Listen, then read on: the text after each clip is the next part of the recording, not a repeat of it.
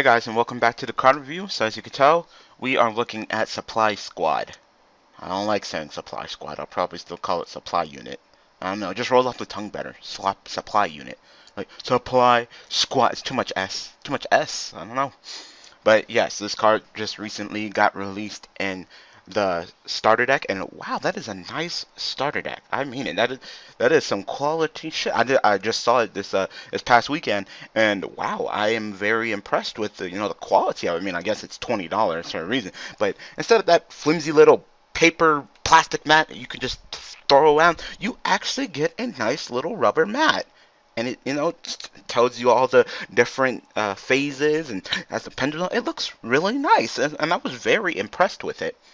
And of course, cards got to change. I'm not really a big fan of the change, but yeah, because of the pendulums, they move the first edition text down. So as you can tell, if you can see the image on this card, if you haven't seen the actual image of the card, the first edition's at the bottom near the number. It's not where it usually is. So now you're gonna be like, with the new cards, you're gonna be like, oh, you have this in rarity, and you look at it like, oh yeah, I have this card. You look at it, be like, oh, it's not first edition. You be like, oh yeah, it is. It's like right there. Like, oh yeah, I forgot they put it down there. Anyway, this card came in the starter deck, and it's probably the most important card in the starter deck. I mean, sure, you get your Magician of Chronomaly and Astromancy. Yes, they got their freaking names changed too. I'll probably still call them Chronomaly and Astromancy. Like, Stargazer and Time Gazer? Like, Stargazer, I guess. Time Gazer? Whatever. So this card is probably the most sought after card, and especially in the stud deck, since you don't get Odd Eyes Pendulum Dragon. All you get is regular Odd Eyes Dragon, which isn't even that good. You don't even get the best Pendulum monster, Odd Eyes Pendulum Dragon. You gotta wait until Duelist Alliance, and then it'll probably be the cover card. I don't know, maybe the Ghost Rare. I don't know. But this card is probably the most sought after card. And when we first saw this card, we were like, oh my god, the card is broke. And then it started disappearing. It started slowly fading away, and a new card that was even more shocking and shocked the hell out of us appeared after this card appeared, and that was Soul Charge. So people kind of forgot about Supply Squad. So I'm going to go over Supply Squad and deem whether it's broken. So this is a continuous spell card, and it reads, once per turn, if a monster, parentheses, monster, so simultaneous, you control is destroyed by battle or by card effect, draw a card. Such a simple effect. But the problem is that do we have enough room to run it? That is the big question, and that will be the determinant on whether this card will ever get addressed or not. Do we have enough room to be running a card like this? Now, the thing with the card is that it puts a lot of pressure on opponents. Psychologically, it messes with your opponent. And Yu-Gi-Oh! Is a kind of game of, psychology, if you don't know, If I set no back row, that's fine. If I set 4 back row, yeah, the mentality of what you're thinking is totally different. Just because psychologically that's what you see.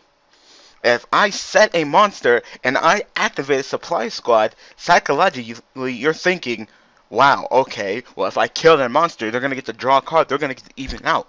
So the more I kill their monsters, the more resources they're getting. Eventually, I'm going to run out of resources compared to them. And that's definitely where the problem lies, is that it kind of messes with your opponent psychologically because of how good this card is. I'm not saying that this card isn't good. This card is great. It's just, A, what decks have room to run it? We run the 40 card deck, and it's the wrong time. This card could be a terrible, terrible time at the wrong time, and that's the problem with it, is that do you want to commit the room to running it? Some people would rather run, 3 Reckless Greed or 3 Upstart Goblin before even touching this card. It's because of how slow and unresponsive it is to the current situation that it's being ran in. If one of your monsters isn't destroyed, you're not drawing. And continuous spell cards are considered a neg, because if they're not activating at the current moment to net you a plus, they're considered a neg because it reveals one of your cards and it's not doing anything. It might as well just be nothing. And in the wrong situation, this card is nothing. And it reveals one of your cards. So, you have 5 resources in your hand now because of the new rule. You go ahead and play this, now you got 4. So, I know that's Supply Squad. Now all I have to do is know about the other 4 cards in his hand, and then I can be up just knowledge-wise. So that's where another problem with this card lies. Now, what's really good about this card, and depending on how useful this card will be in this upcoming format and its upcoming use, is that it stacks, and that is definitely the problem. They couldn't just put a little text on the end. You can only activate one supply squad, the effective supply squad once per turn. They couldn't add that on. If they would have tacked that on, I would have probably no problem. I would have no problem with this card. All right, you run through it, sure. You only get one of them, but this card stacks. So if your opponent goes supply squad, supply squad, supply squad, and plays a monster and you kill it, or even if they kill it, so like cards like Yubel that like the wipe, or cards like Scraps or Yang Zing, they stack. So, oh, you killed my one monster, I draw 3 cards. Yes, did I just plus 2? Because, yeah. That is the problem with Supply Squad. And if it would ever get hit, that would be the reason why. It's because it stacks.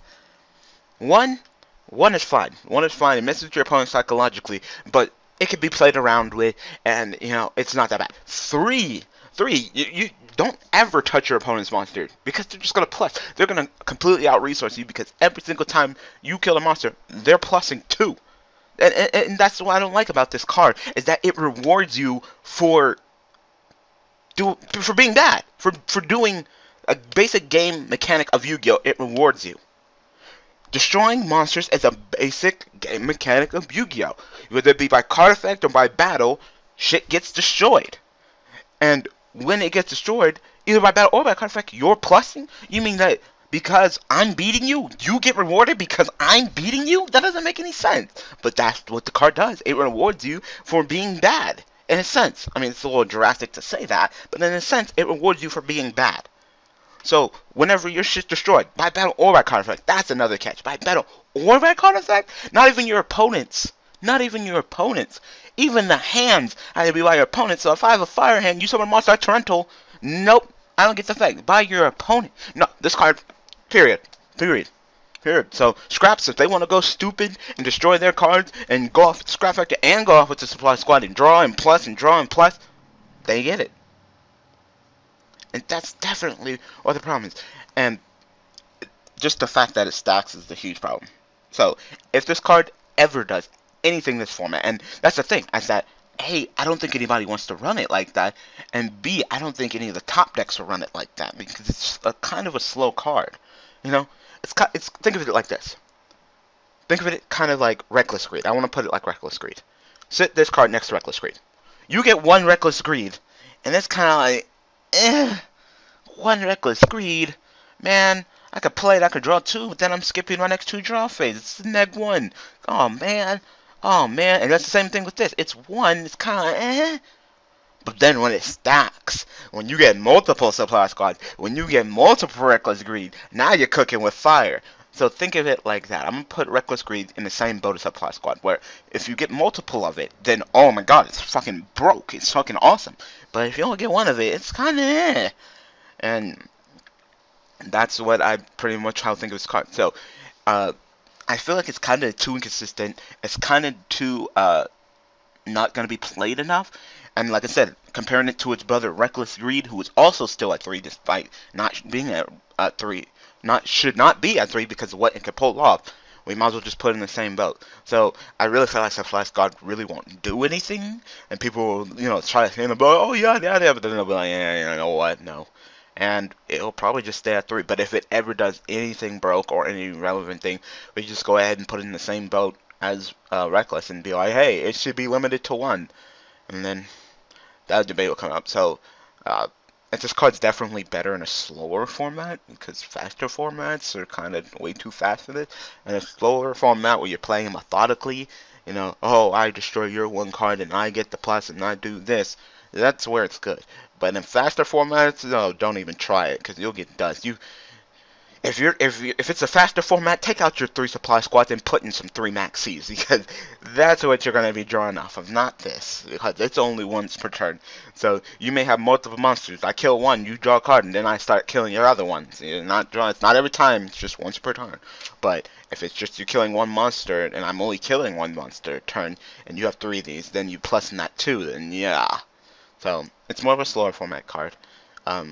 It's another one of those cards that should have never been made, though, but I don't work for Konami, so Konami decided to make it. So like I said, it probably won't be hit, nor will anybody really play it, but it's another one of those cards. It's just one of those cards, so it'll probably fall to the wayside and it'll probably pop its head up every once in a while, but it's kind of like Reckless. That's exactly how I'll compare it to. It's pretty much Reckless, a new form of Reckless. So, tell me what you guys think about can't talk. Tell me what you guys think about Supply Squad. Thank you for supporting me and everything I do on my channel. I love you guys. And I will see you guys on Thursday with another car review. Spoiler alert, I'm going to be looking at Solemn Advice. Thanks for watching.